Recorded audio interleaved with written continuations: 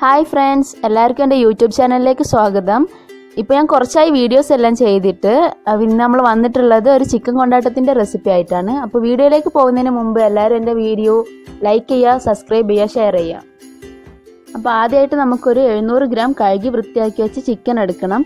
ഈ ചിക്കനിൽ കാണുന്ന വേറെ ഒന്നുമല്ല, നമ്മൾ കഴുകി വെച്ച ആ കൊട്ടയിലുള്ള അടയാളമാണ്. അപ്പോൾ ഇനി ഈ ചിക്കനിലോട്ട് നമുക്കൊരു 1 ടീസ്പൂൺ മുളക് പൊടി ഇട്ട് കൊടുക്കണം. നല്ല എരിവുള്ള മുളകാണ്, അതുകൊണ്ട് തന്നെ ഞാൻ 1 ടീസ്പൂണ് ഉപ്പ് ഇടുന്നുള്ളൂ. നമ്മൾ ചിക്കൻ ചെറിയ ചെറിയ പീസായിട്ട് കട്ട് ചെയ്തതാണ് നമ്മളിന്ന് യൂസ് ചെയ്യുന്നത്. ഇനി നമുക്കിതിലോട്ട് ഒരു 1 table spoon Kashmiri chilli powder add ചെയ്ത് കൊടുക്കാം. ചിക്കന് ചെറുതായിട്ടൊരു റെഡ് കളർ വരാൻ വേണ്ടിയിട്ടാണ് കാശ്മീരി ചില്ലി പൗഡർ ആഡ് ചെയ്യുന്നത്. നമ്മൾ വേറെ കളേഴ്സ് ഒന്നും ആഡ് ചെയ്യുന്നില്ല. ഇനി ഇതിലോട്ട് ആവശ്യത്തിനുള്ള ഉപ്പ് ചേർത്ത് കൊടുക്കണം. ഞാനിപ്പോൾ ഒരു 1 ടേബിൾ സ്പൂൺ ഉപ്പാണ് ചേർക്കുന്നത്. ഇനി ഒരു 1/2 ടേബിൾ സ്പൂൺ മഞ്ഞൾപ്പൊടി ആഡ് ചെയ്യണം.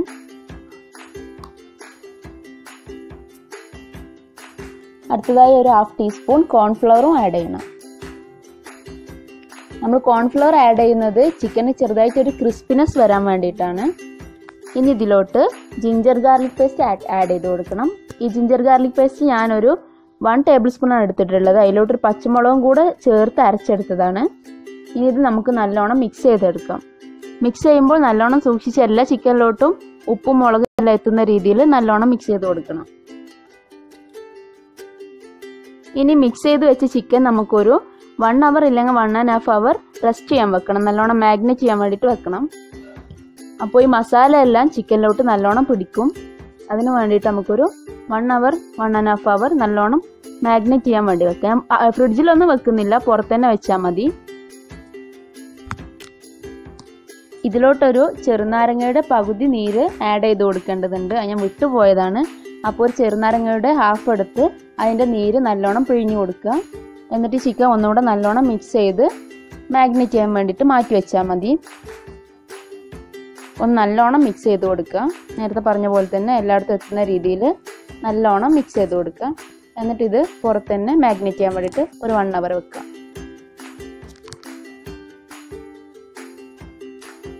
അപ്പോൾ നമ്മുടെ ചിക്കൻ മാഗ്നേറ്റ് ചെയ്യാൻ വെച്ചിട്ട് ഏകദേശം ഒരു 1.5 മണിക്കൂറായി. ഇനി നമുക്കിത് ഫ്രൈ ചെയ്തെടുക്കാൻ വേണ്ടിയിട്ട് ഒരു നോൺ സ്റ്റിക്ക് പാൻ വെക്കുക. നോൺ സ്റ്റിക്ക് പാനിലോട്ട് നമുക്ക് ആവശ്യത്തിന് വെളിച്ചെണ്ണ ഒഴിച്ചു കൊടുക്കണം.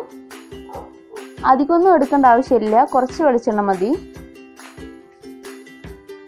ഇനി ഈ വെളിച്ചെണ്ണ നല്ലോണം ചൂടായി വരുമ്പോൾ ഇതിലോട്ട് ചിക്കൻ പീസസ് ഇട്ട് കൊടുക്കണം.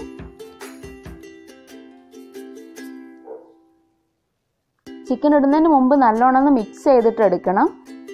എന്നിട്ട് ഓരോ പീസസ് ആയിട്ട് നമുക്ക് ഫ്രൈ ചെയ്യാൻ വേണ്ടിയിട്ട് ഇട്ട് കൊടുക്കാം. സാധാരണ നമ്മൾ ചിക്കൻ ഫ്രൈ ചെയ്യുന്ന പോലെ നല്ലോണം ഫ്രൈ ആവേണ്ട ആവശ്യമില്ല ഇതിന്. ഇതിപ്പോൾ ഫസ്റ്റ് സ്റ്റെപ്പാണ് ഇതിൻ്റെ. ഇനി ഇത് കഴിഞ്ഞിട്ട് നമുക്കൊരു പ്രോസസ്സും കൂടെ ചെയ്യേണ്ടതുണ്ട്.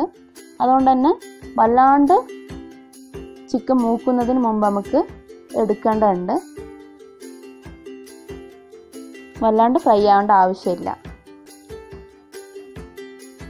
ഇപ്പോൾ ഒരു മീഡിയം ഫ്ലെയിമിലാണ്, നല്ലോണം ഫ്ലെയിം കൂട്ടിയിട്ടിട്ടില്ല, ലോ അല്ല, ഒരു മീഡിയം ഫ്ലെയിമിലാണ് ഞാൻ വെച്ചിട്ടുള്ളത്.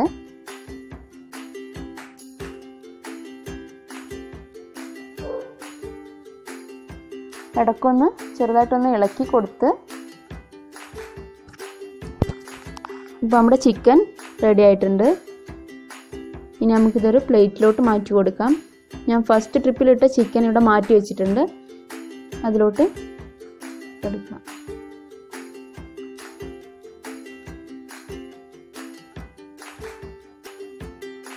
ഇനി ഈ ചിക്കൻ നമ്മൾ എടുത്തു വെച്ചതിന് ശേഷം ബാക്കിയുള്ള എണ്ണയിൽ തന്നെയാണ് നമ്മൾ നെക്സ്റ്റ് സ്റ്റെപ്പ് ചെയ്യാൻ പോകുന്നത്.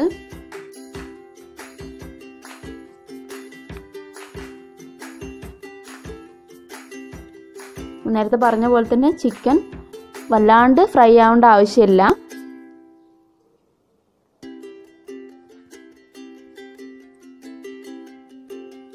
എല്ലാം ഫുൾ ചിക്കൻ പീസെല്ലാം എടുത്ത് മാറ്റാം.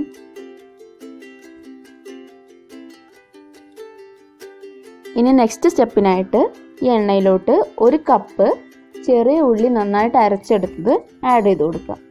നല്ലോണം അരയണം. ഇത് എണ്ണയിലോട്ട് ആഡ് ചെയ്തിട്ട് നല്ലോണം ഒന്ന് മിക്സ് ചെയ്തെടുക്കുക. ഒരു 2 മിനിറ്റ്സ് ആയി വരുമ്പോൾ ഇനി ഇതിലോട്ട് ഒരു വലിയ ഉള്ളി ചെറുതായി ചോപ്പ് ചെയ്തത് ആഡ് ചെയ്ത് കൊടുക്കണം. ഒരു മീഡിയം സൈസിലുള്ള ഉള്ളി മതി, ചെറുതായിട്ട് അരിഞ്ഞെടുത്തതാണ്.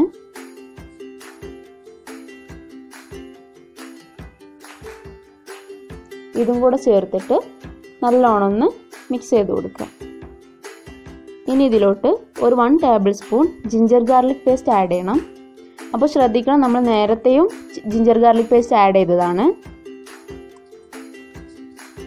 അതുകൊണ്ട് തന്നെ 1 ടീസ്പൂൺ കൂടുതൽ നമ്മൾ ആഡ് ചെയ്യരുത്. ഇനി ഇതും കൂടെ ആഡ് ചെയ്തിട്ട് നല്ലോണം മിക്സ് ചെയ്ത് കൊടുക്കുക.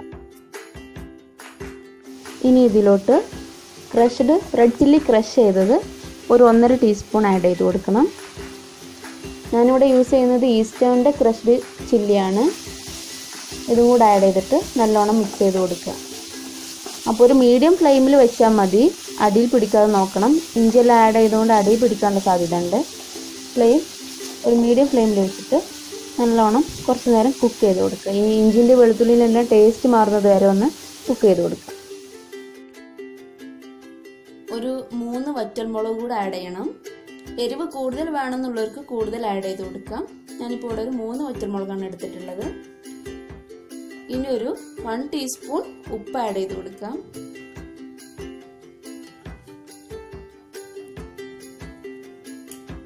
നല്ലോണം മിക്സ് ചെയ്ത് കൊടുക്കാം. നമ്മൾ എപ്പോഴും ഇളക്കി കൊടുക്കേണ്ട ആവശ്യമുണ്ട്, കാരണം അടി പിടിക്കാനുള്ള ചാൻസ് ഉള്ളതുകൊണ്ട് ഇടയ്ക്കിടയ്ക്ക് ഒന്ന് ഇളക്കി കൊടുക്കുന്നത് നല്ലതാണ്. കുറച്ച് ഒരു 1 teaspoon Kashmiri chilli powder add ചെയ്യണം.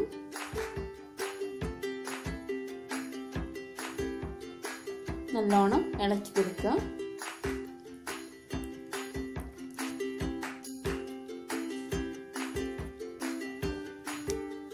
കാശ്മീരി ചില്ലി പൗഡർ ആഡ് ചെയ്യുന്നതുകൊണ്ട് കുഴപ്പമൊന്നുമില്ല.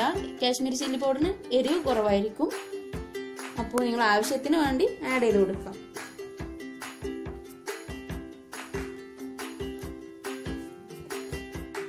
ഒരു മീഡിയം സൈസിലുള്ള തക്കാളി മിക്സിയിലിട്ട് നല്ലോണം അടിച്ചെടുത്തിട്ട് അതും കൂടെ ചേർത്ത് കൊടുക്കുക. എന്നിട്ട് നല്ലോണം മിക്സ് ചെയ്ത് കൊടുക്കുക. നമ്മൾ കൈയെടുക്കാതെ മിക്സ് ചെയ്തുകൊണ്ടേ ഇരിക്കണം, അതാകുമ്പോൾ അടി പിടിക്കില്ല. ഒരു 10 മിനിറ്റ്സ് ആ തക്കാളിയുടെ പച്ചച്ചുവ എല്ലാം പോകുന്നത് വരെ ഒന്ന് നല്ലോണം ഇളക്കി വേവിച്ചെടുക്കുക.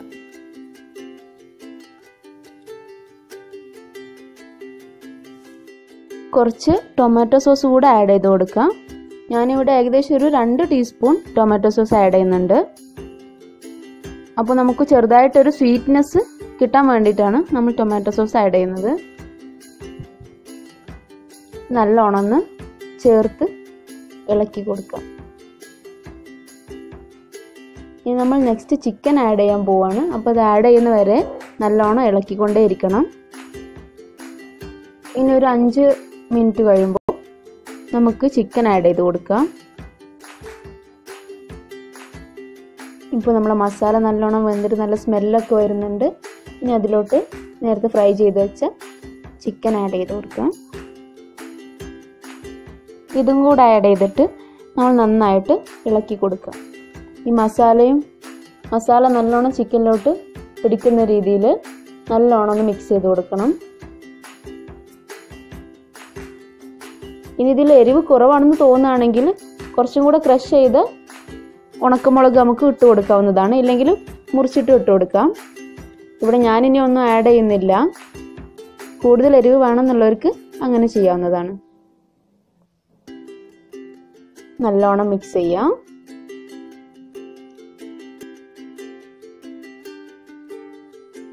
ഒരു ലോ ഫ്ലെയിമിൽ വെച്ചിട്ട് മിക്സ് ചെയ്ത് കൊടുത്താൽ മതി, അടി പിടിക്കാതെ നോക്കണം. ഇപ്പോൾ ഏകദേശം ഒരു 10 മിനിറ്റ് ആയിട്ടുണ്ട്.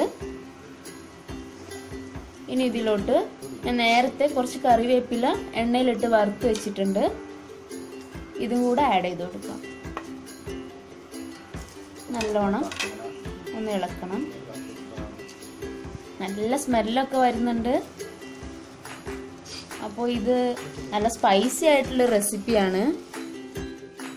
അപ്പോൾ നമ്മുടെ ചിക്കൻ കൊണ്ടാട്ടം ഞാനൊരു പ്ലേറ്റിലോട്ട് മാറ്റിയിട്ടുണ്ട്. ചപ്പാത്തിയുടെയും പൊറോട്ടയുടെയും കൂടെ കഴിക്കാൻ പറ്റിയൊരു ഡിഷാണിത്.